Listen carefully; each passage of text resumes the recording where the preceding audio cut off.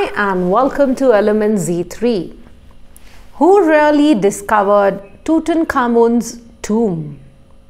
On 26 November 1922, Howard Carter made the first hole in the wall of Pharaoh Tutankhamun's antechamber.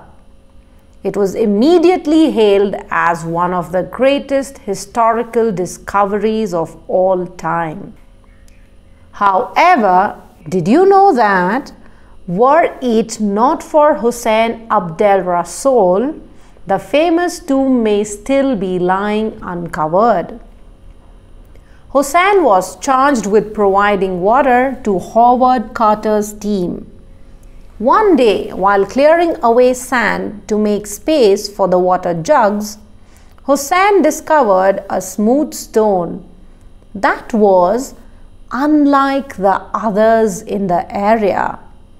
He showed it to Howard Carter, who immediately instructed his team to begin uncovering the rest of it.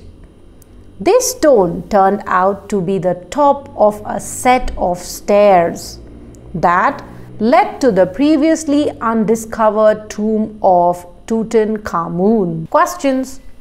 Hussain was charged with providing water to Howard Carter's team. What does the charged with mean in this sentence? What happened on 26 November 1922? Explain how the author hooks the reader into the text. Should Hussein Abdel Rasoul be as famous as Howard Carter? Explain your answer. Checking time. Do like, share and subscribe. Take care. Thank you.